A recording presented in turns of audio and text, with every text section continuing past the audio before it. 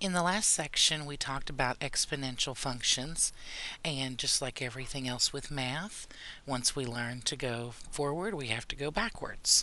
Well, the backwards of exponential functions are called logarithmic functions. These are the inverses of the exponential. Now, the formal definition of a logarithm is this. We have this statement here that says y equals log base a of x if and only if x equals a to the y power. Okay, this is can be a little bit confusing, so we're going to talk about this specifically and how it is the inverse of the exponential to begin with. Okay, first of all, I'm not really crazy about the way that they write it this way.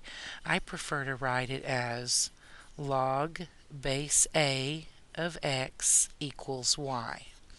Now notice that whenever I wrote it this way, I said log base b of x equals y. Remember when we were talking about the exponential, and I said it's very important that you understand the words there, the base, the exponent, all of that business? That's because when it comes to the logarithms, we have a base also.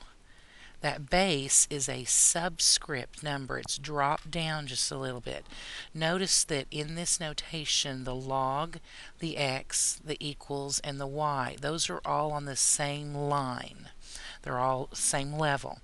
This base of a is a subscript. It's dropped down just very slightly in our notation. But what's really cool is the base of the log is still the same thing as the base of the exponential. Look at here what they have. They say if and only if, and again I'm going to write this backwards. A to the y equals x. Notice again the base of the log and the base of the exponential form are the exact same thing. Now you have to be able to switch things back and forth. These themselves are not inverses of each other. They are basically the same thing. This is the logarithmic form of something. This is its exponential form. These are not inverses of each other. Do you remember when we were covering inverses and the inverse what came in the form of f of x equals a to the x power?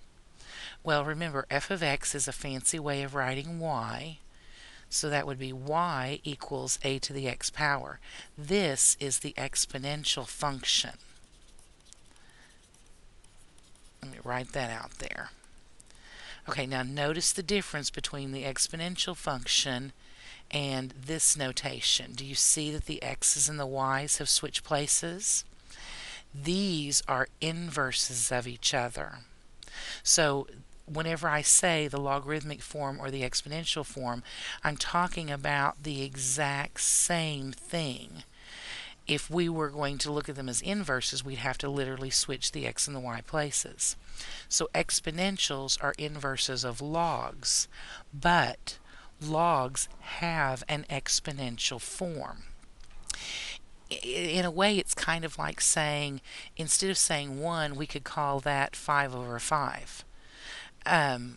Or even better, if I said the number 5, then that is a whole number. It also has a rational form. I could write it as 5 over 1. Or I could write it as 25 over 5. These are the exact same thing, but this is a whole number form and this is a rational form. That's what I'm talking about. Now, to be able to switch them very quickly and easily, look at the base here of the log. We can take the base of the log, raise it to the other side, equals what's left. This is also called the argument of the log. The exposition is.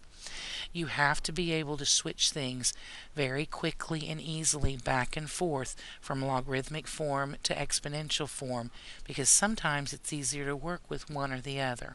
So we really have to practice that kind of half of a Z motion to be able to switch things from log to exponential form.